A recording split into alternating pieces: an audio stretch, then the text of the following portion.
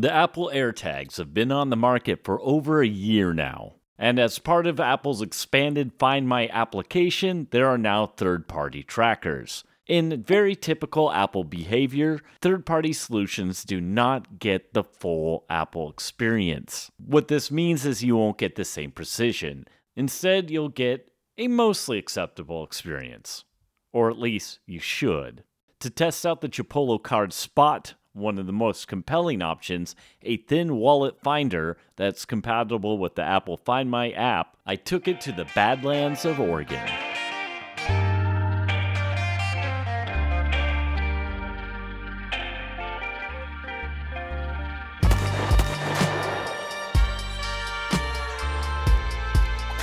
As always, these opinions are 100% my own. I'm not sponsored in any shape or form. And just so we get a little bit of foreshadowing, it's going to be super apparent that I'm not sponsored by Chipolo. And since I'm feeling spoilerish, if this thing were cast in a Western, I'm pretty sure this would be an unnamed character that gets itself killed.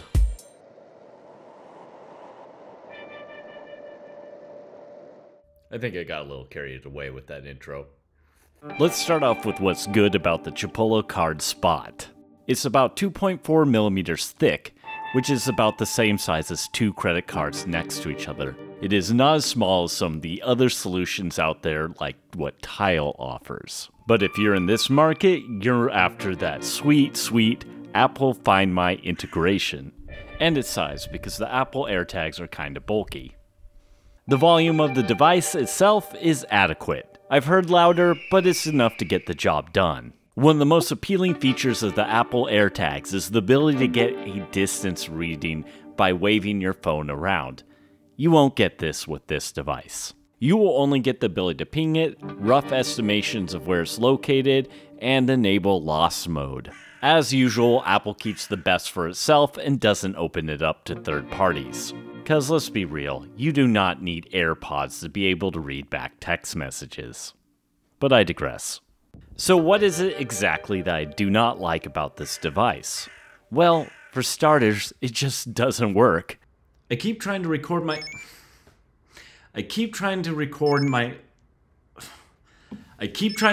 audio and this damn thing keeps going off. And I can't get it to show up on my iPhone. It's just right now, it is not connected. If you look right now, it still thinks this is many miles away, and this thing keeps beeping. I have no idea what's going on. And it continues to go off at really random intervals. Here I am, next to my wallet, and I cannot get it to beep.